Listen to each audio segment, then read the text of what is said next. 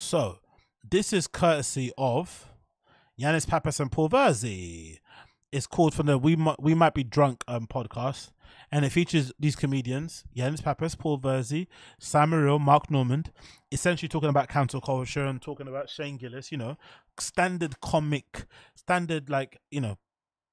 comedic podcast, topics. Right? They've got about 5 or 10 that they run through, and one of them that they all love is fucking cancel culture. So they're talking about cancel culture, and guess whose name pops up? Yeah, that's it.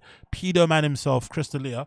And they're talking about him, and essentially they're saying, oh, this guy's still selling loads of tickets, even though he's been accused of all this stuff, and he's got this crazy documentaries out about him. He's still selling loads of tickets.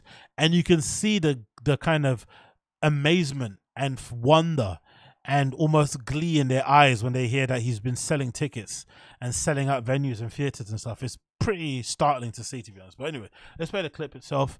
This is it, episode number 133. I'm going to let it play a bit so you can get some context around what they're saying, and then you'll hear them mention Chris D'Elia, and then I'll give my side of the story on the other end. At least, yeah. That should be a sentence. Like, you got up, and the judge should be like, you can't ever be rude to a waitress, a waiter. Well, Gillis admittedly said he's like, after I got nicer, I got way nicer after I got canceled. Yeah. So that's kind of nice. He got also a lot more famous as well. So that helped. But you know what? Shane got famous because he didn't get bitter. I mean, that was one of the beautiful things about Shane, I think, is that that could have happened to him, and he could have become a huge dick. But I think what happened was he was like, I'm just going to go all in on my stuff. Yep. And being funny. And being funny. And he was like nice in his comedy, I thought. I think there was like he got humble, in a way. Yeah, I talked to him about it, and I was like, dude, look what you did. You're out there doing your thing now. And you're not. He goes, oh, thanks, man. It was about being silly and funny, and he didn't get crazy. There was no malice and bitterness. Because you get guys that go far the other way, and all of a sudden they're fucking doing podcasts. I remember I talked to him after it happened. I said, I really hope you don't ever go that way. And he goes, I won't. I said, good. Yeah. He's too smart. Yeah, but he's funny, he's talented, so funny guy. Some guys, they just go, oh, fuck you did this to me. Well, now I'm going to go in the woods and do a podcast by a fucking bonfire. Yeah. And they start and they go, they put their chips in the other way. Real. I love how they're all afraid to mention. Sorry, I interrupted there. You see how they're all afraid to mention Owen Benjamin's name. If there's 2 names, stand-up comedians on podcasts, or how do you call them? Comedy podcasts, whatever. Comedians hate to mention Mike Redbar and Owen Benjamin. They're super afraid of saying those 2 names. They don't want to say them because they know if they mention those 2 guys' names, they're going to be talking about them for fucking years. They're going to rip them apart. They're going to push. They're not going to even push the line. They're going to fucking throw the line out the window, right? They're going to go fucking crazy. So they're super scared, super worried to mention Owen Benjamin and Redbar's name. It's fucking hilarious. Real big. Yeah. Right. I got bad news for you. There's already a podcast called The Bonfire. So you're in big trouble. But here's the thing. You can't ignore the fact that those things do backfire and make people more famous. What, canceling? Yeah, I mean, it does put your name. It depends on the If you're scenario. huge, it takes you down. But if you're a little unknown, Yeah, but I think your actions after. Your actions after are a big part. It's of it. over. Yes. If it's over a joke, it could possibly inflate, your ticket sales. But if it's over something behavioral, you're finished. kind of finished. I mean, I guess D'Elia's it got like depends. 2 sold-out shows at the Beacon.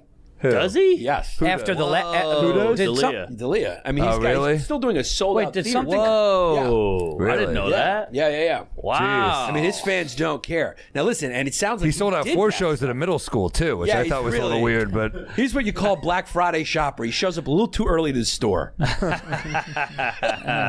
You're like, hey, guy, it's not open yet. Interesting. Yeah, Whoa. So, but, you know, it's just still people. Well, the Bud Light lady, whatever, Dylan. So, for me, I got the impression that they were just impressed that he's selling tickets still. That's the weird thing about this whole shebang. And if anything, this is probably the biggest indication that you need, or biggest sort of like example to show you that for the most part, comedians in general don't really have a moral compass.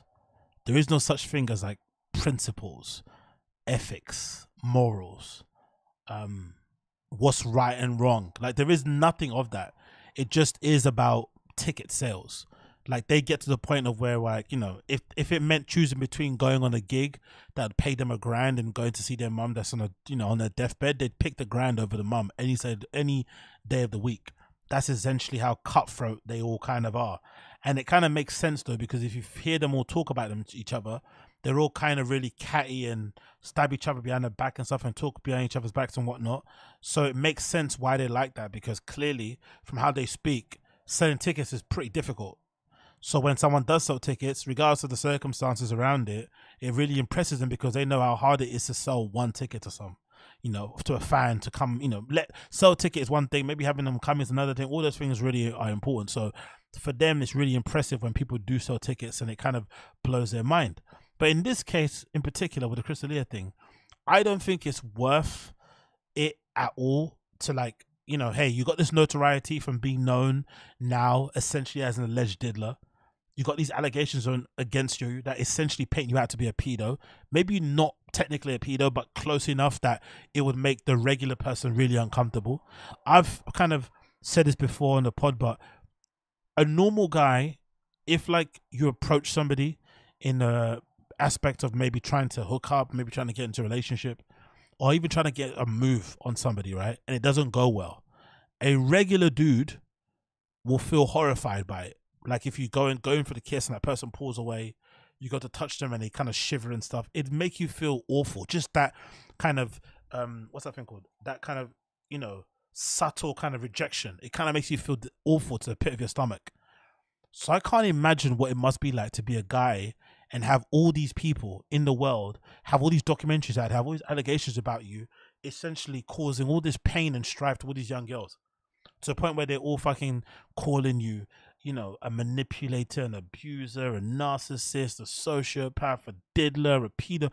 Like that kind of thing for the regular person would crush you.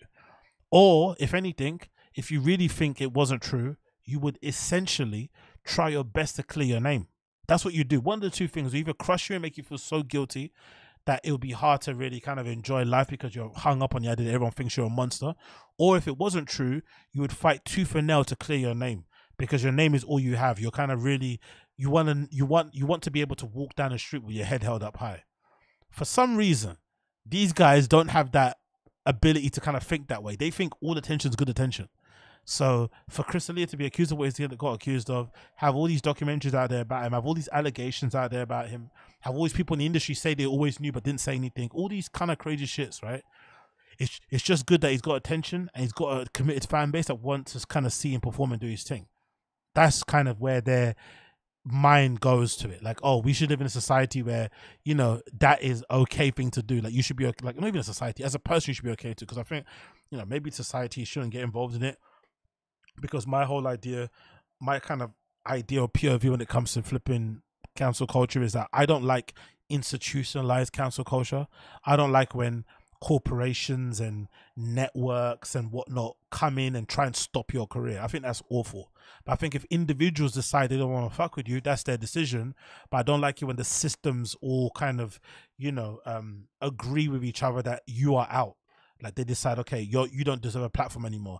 That's really fucking crazy. I don't think that's cool in any way, shape, or form. So if Chris D'Elia's fans don't mind seeing him, I don't really blame the fans. The fans want to see what they want to see. They want to forget what they want to forget about. The allegations, just concentrate on his comedy, cool. But I still think if you're a stand-up comedian, you shouldn't look at Chris D'Elia with any sort of level of admiration, really. Or because, he's still able to sell tickets apart from his allegations. What do you want? Would you want your career to be completely halted for a year because all of these girls that are questionably underage, questionably of age or underage, have come out and said you're a monster and you treat them horribly when you met them? Would you actually like that? Would you actually like your career to be put on pause for 2 years while everybody accuses you of being, a fucking monster behind the scenes and shit?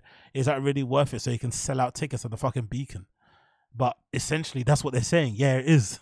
These communities are saying tickets are way more important than your morality, than your principles, and then how you actually feel about yourself, how your family sees you. Because that's another thing people don't talk about often, like how your friends and family sees you. I think Chris even mentioned it one of the pods that people say stuff to him in the street. Chris said this before. Chris said before that people say stuff to him in the street.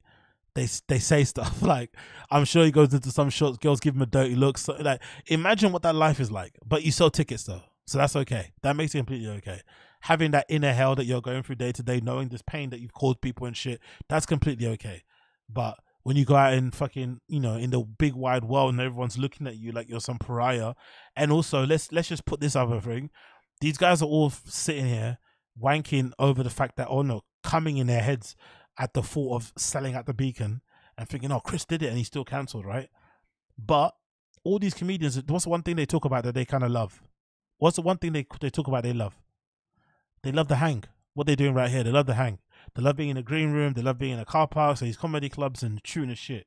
Chris D'Elia can't do that because all these guys, as much as they talk about cancel culture and being against cancel culture, if you actually was against cancel culture and was anti it, you would invite Chris onto your podcast. You would have him on there and shoot the shit. But they want to keep their sponsors. They want to keep their channels monetized. All this stuff they want to keep. But then they'll talk a big game about being anti this, anti that. No, you're not really. No, you are not really. Because if you were, you would kind of show it with your fucking actions. Lou Dava says watching. No, not at the moment, bro. I'm just gonna run through the random shot now. I'm not really too Lou. Yeah, I'm not really too. What's that thing called? Clued up on the boxing side of things. So you won't get a very entertaining show from me, I'm afraid. I know what to look at when I'm watching, but I'm not going to provide anything interesting in terms of a stream. So if you want better coverage of that, I probably recommend watching somebody else that's able to give you a much better show. I actually could recommend you to go watch, Lou. Go and watch the Thick Boy Fight Companion, right? The Calabasas Fight Companion. Go watch that. If you want to see great coverage of boxing, go watch it. Go to the Thick Boy Fight Companion and you'll see great coverage of that live stream. Anyway, you see them break it down really well on there. Anyway, all that to say, they're amazed by his fucking ability to sell tickets, but they would never want to be seen on camera with him, not even in private, right? They're not inviting him on his shows. They're not going on his pod. They're not inviting him on their pod. So really, this is all just waff. They just like the money and like the aspects of selling out venues. That's basically it. But again, if you needed any example as to why you should only listen to comedy podcasts for the shits and giggles, and because you like the comedians, cool. But don't ever listen to these guys for life lessons. Please, for the love of God. Like, these guys are, their fucking moral compass is just completely, I don't know, it doesn't exist really, to be honest. It doesn't exist because some of these guys have daughters and shit. You're like, hold on, like, don't you guys have a line? Like, don't you guys have like a thing that you just can't stand? Like, one thing, I don't know. Maybe it's like cheats, maybe it's scammers, maybe it's crooks, maybe it's thieves, maybe it's pedos, rapists. There must be something that someone does, you're like, you know what, I'm done. But these guys, there's nothing. There's literally nothing another person can do in their field that would ever make them say, you know what, nah, that was fuck. Like, they just, do you know what I mean? Like, they just live in a weird parallel universe where as long as they sell tickets, it's all that matters. They're a good guy to sell tickets. Yeah, he's selling tickets, man. Killed a bunch of people, but he's selling tickets. It's like, what? Anyway, what can you do? What can you do?